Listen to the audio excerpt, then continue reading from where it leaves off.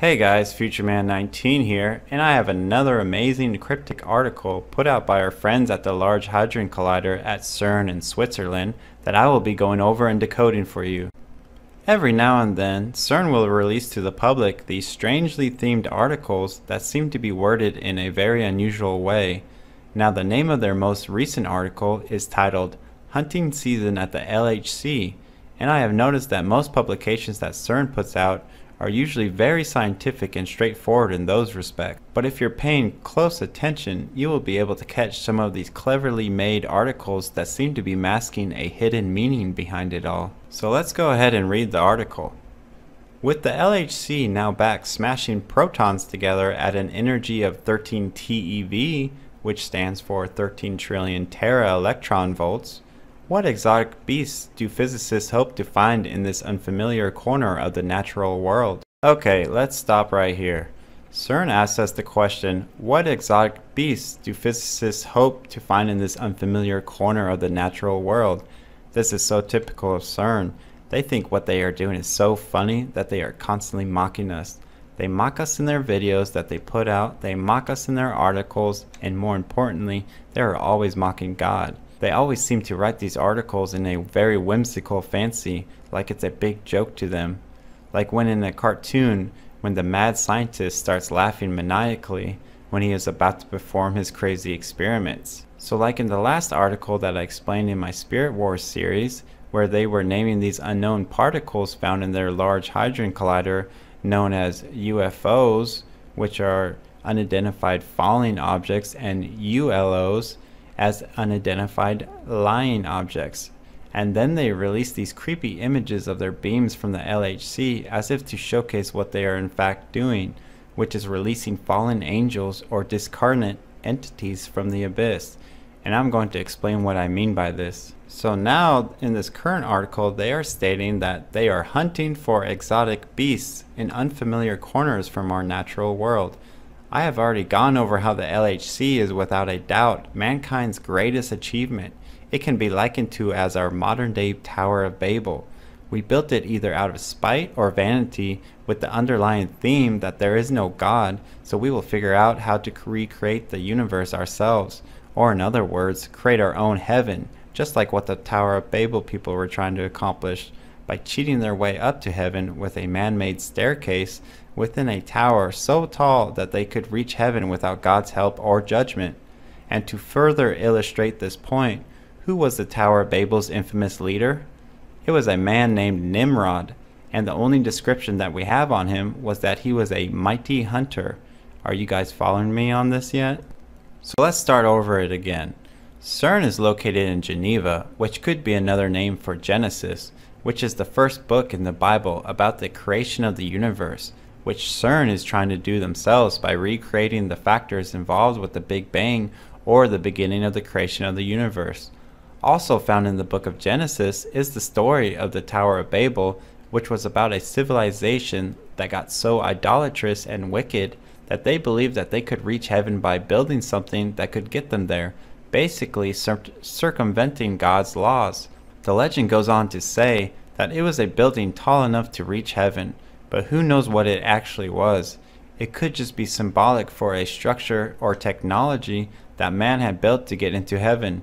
And their leader, Nimrod, was also known as a mighty hunter, which this article is so clearly stating that the people at CERN themselves believe that they are mighty hunters as well. And there is a theory that I have come across recently that explains that the LHC is actually what they call a stargate or a gateway, and is connected to the constellation of Orion, which coincidentally is also known as a mighty hunter. This is a whole new theory that I wish to explore in the future in a later video for you guys, so stay tuned about that because it's a rather incredible theory. But anyways, and we also have found out that CERN is actually built upon the old temple grounds of Apollo, which is a part of Saint Poulet, France. And this refers to the verse in Revelation about them having a king over them that was named Apollyon and Abaddon, which translates to the destroyer. And to further illustrate this point, CERN's own mascot that is sitting directly in front of their building, and they are not even shy about it, is named Shiva, which is also known as the Destroyer. And I find it odd that on Google Maps, this location is known as a place of worship. And I will also be showing in my next video on how Orion is also connected to NASA and their Apollo missions, and how the LHC and NASA are actually working together for their greater purpose and hidden agendas. And we all know that CERN is most widely recognized for their discovery of the Higgs boson, aka the God particle, in 2012, the same year as the end of the Mayan calendar date. And like I have said before, this is how they mock God. They say, oh, this little particle was at the very beginning of creation of the universe, so it must be God.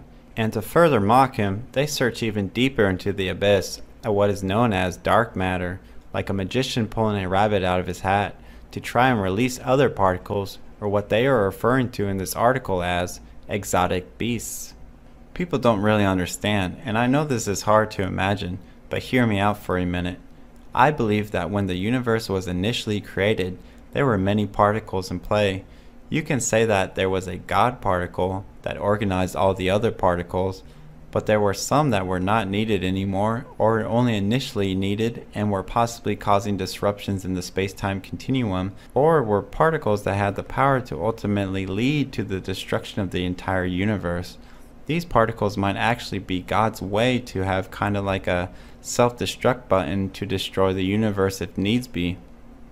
And I know this sounds far-fetched, but if you actually study quantum physics, you will learn that even how one tiny atom can influence all other atoms around it.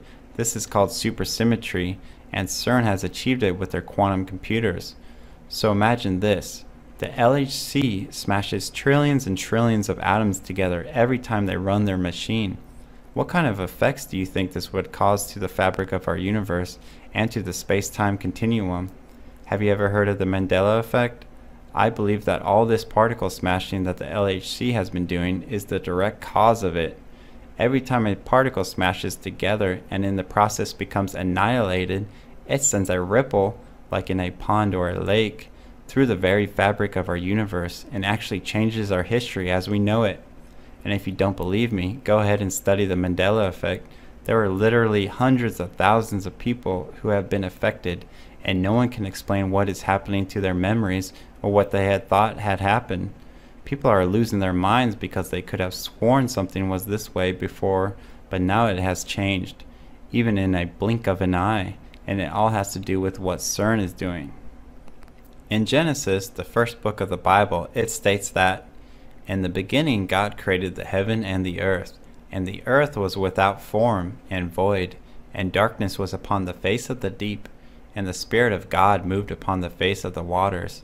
And God said, Let there be light, and there was light. And God saw the light, that it was good, and God divided the light from the darkness. And God called the light day, and the darkness he called night. And in the evening and the morning were the first day." So we know that darkness came first, and who are the rulers of the night? The devil and his fallen angels. And this is why the devil believes that he was God's firstborn and should have been chosen to inherit the kingdom and his throne.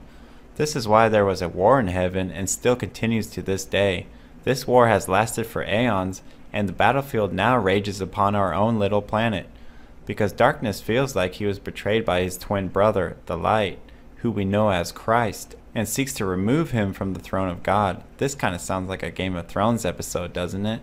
This is why monarchies were one of the very first ways people were governed, and how kings believed that their firstborn sons should inherit the throne.